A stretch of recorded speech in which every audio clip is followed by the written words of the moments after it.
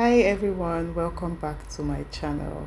If you're seeing this video, just know that you're a special member in this community and I am grateful that you are here. In this video, I want to show you how I have used garden soil to pot some plants for my client in her garden.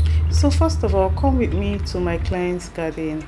This is 7 to 8 weeks or so after preparing her soil before planting. So we're here to put some plants in her garden and just do a general maintenance.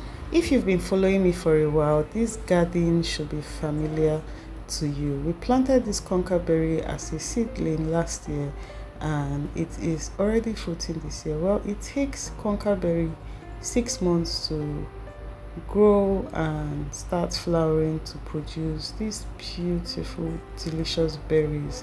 So I'm happy to see that they are fruiting in my client's garden and she has about 2 trees. It's just that they have wicked thorns, so you have to be very mindful, very demure. These are the thorns when you're harvesting the fruits. The fruits, they look like blueberries, but they are the same size with blueberries and they are delicious as well. So there are weeds covered all over. Some plants, she has lost some plants like kale, that's curry down there. This was from last year. And then this is mulberry. I remember planting about she has 2 mulberries. We planted 2 mulberry seedlings last year and they are already fruiting, so we just need to prune the canes.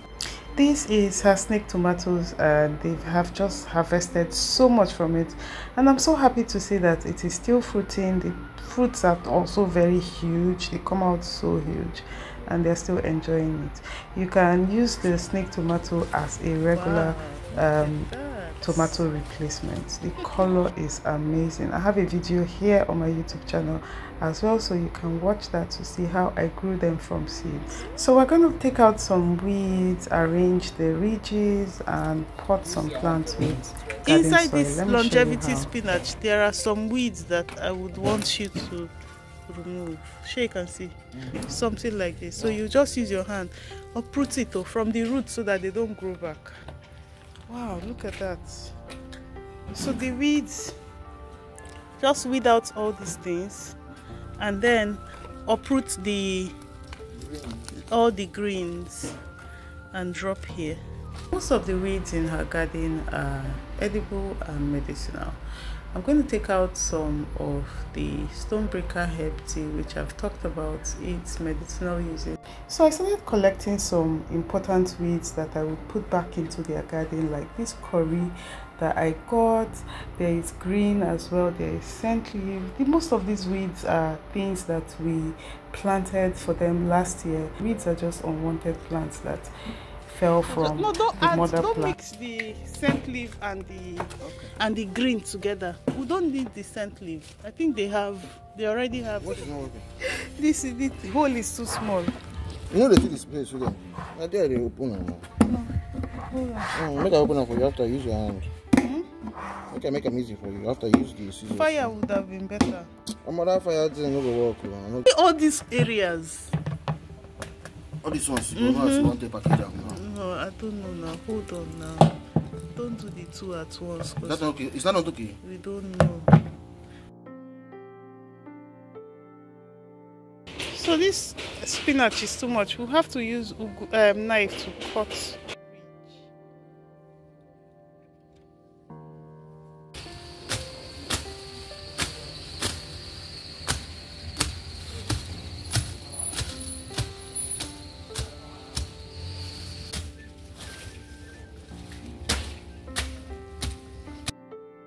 Oh, nice. Ooh, it feels so. It looks so complete.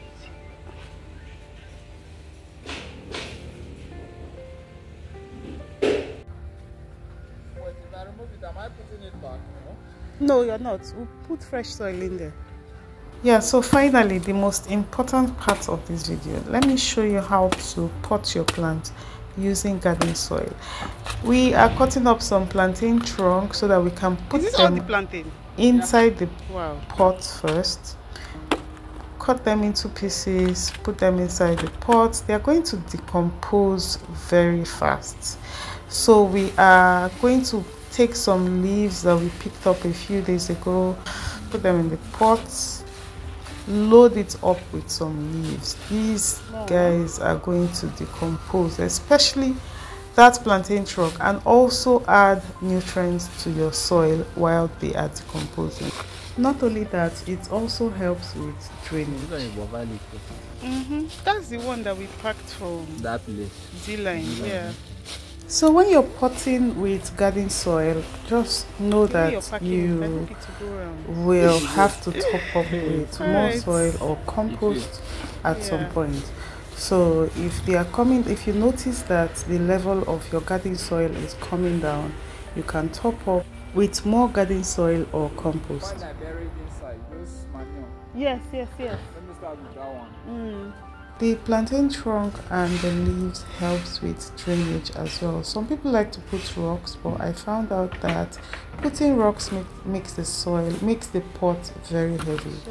So I also use, I'm sure you've seen in some of my videos where I used coconut husk.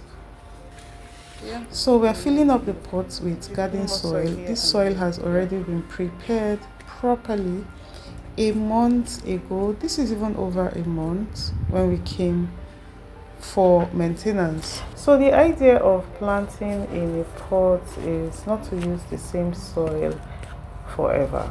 Do not expect to have same soil in your pot for a very long time. You are either topping up with more garden soil or compost, or amending the soil properly, or changing the soil. I prefer to change the soil. So this is the time that we planted in this garden in a pot, a concrete pot with same garden soil, and look at how good the plant still looks. Some weeds, trim off the thyme.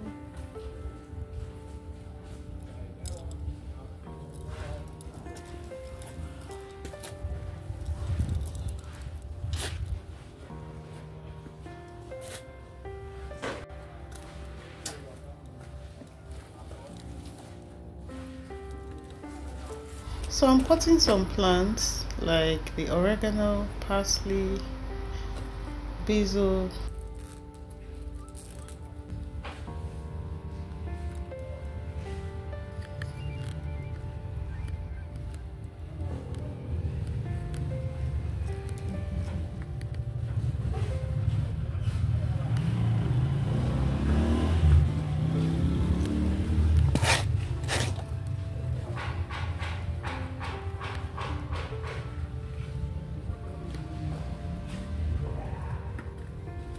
This is all that we did today. We took out all the weeds, arranged the ridges, planted celery on one bed, kale on one bed, ugu has a bed, and we'll climb up this trellis. Then we took out some weeds from the longevity spinach, pruned the mulberry, potted some herbs and some veggies as well, like kale, and then we also potted tiny lettuce, cleaned up the place, trimmed her scent leaf, and mulched some plants. We gave her 2 beds of water leaf because she said she wanted a lot of water leaf. And that's it for the day. So I will see you in my next video. Thank you for watching.